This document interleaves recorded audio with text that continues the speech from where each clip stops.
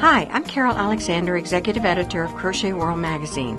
Welcome to a short preview of the exciting projects featured in our August 2012 issue. Our cover project and winter circle feature is the Ring Toss Afghan, designed by Barbara Warren Works. This creative design features large motifs with raised rings that give it a unique dimensional look. It perfectly complements a contemporary decor, but here's a fun twist. Laid flat on the floor, kids can use it as a game mat to try their skill at tossing coins into the rings. Our special sections in this issue feature projects for outdoor days, back to school, and folk art. For enjoying the great outdoors, our colorful On the Edge pillows by Carrie Carpenter and Sunflower Chair Pad by Lori Zeller will add some color and style to your porch, patio, or deck. A family picnic will be even more enjoyable with Cindy Adams's soft, cottony picnic in the park blanket to spread on the ground. And hikers, bikers, walkers, or joggers will find Heather Sprout's water-to-go bottle cozy handy for taking along a cool drink on outings.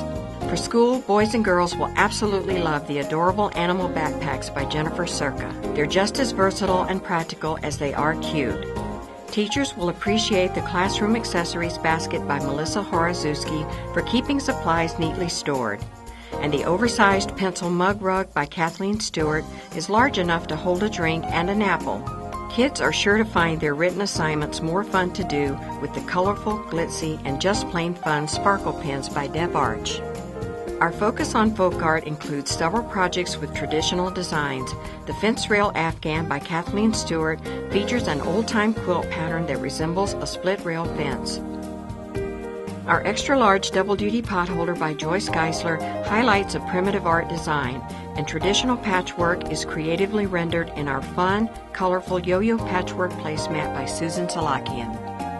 For fashion and style, you'll feel and look great in our comfortable Autumn Days jacket by J. Aaron Boland. It's perfect for late summer days and also makes a great layering piece for fall. Susan Lutz Kenyon gives her basic stitch ribbon weave scarf a glitzy upgrade with the addition of woven stripes created with ribbon yarn. It's so easy to turn something so simple into something special. The fabulous large-size Greenfields tote by Sharon Mann for Red Heart is roomy enough to carry all your take-along necessities, and double-strand construction makes it extra durable. Thread lovers are sure to enjoy our Scrap Delights feature, the Charming Cupcake Baskets by Nancy Naring. 3 different designs give you lots of options for decorating your party table for different occasions. Our Just Threads design is Agnes Russell's beautiful Queen Anne's lace doily, created with dainty blossoms that mimic this wildflower's delicate beauty. It may be our beginner's luck pattern, but crocheters of all skill levels are sure to enjoy making Deb Arch's flower jewelry keeper. It's not just for jewelry. It's great for keeping any of your small treasures safe and handy. Rounding out this exciting issue is Catherine Ing's gorgeous Bricks and Squares throw. It showcases in brilliant color a different version of the old-time bricks and cobblestones quilt design. And what little boy or girl wouldn't look and feel great this fall in Amanda Saladin's all-over pullover?